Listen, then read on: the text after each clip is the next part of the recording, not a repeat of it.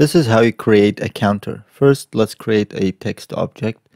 Then right-click on the text object and go to Programming and choose Espresso. This will open the Espresso window. Now drag the text into the Espresso window. You'll see a text node. Select the text and add the text spline as the input. And go to the Xpool and search for time, the time node. This outputs the time in seconds of the playback of the animation.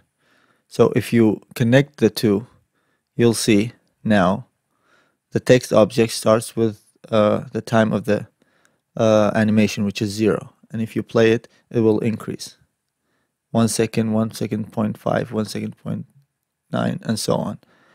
If you want to output the frames of the animation, you can go click the red ribbon here, the red dot here, and go to frame. Now connect the frame to the text spline. You'll see now the output would be the frames of the animation. And this is how you create a counter.